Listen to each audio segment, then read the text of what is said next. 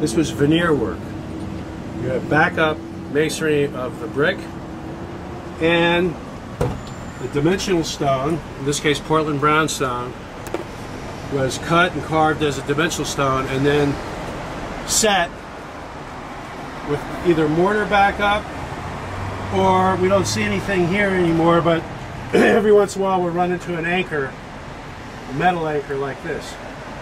These shiny ties are new, of course, and the wood block is temporarily holding the upper work until the stones that we fabricate are put back.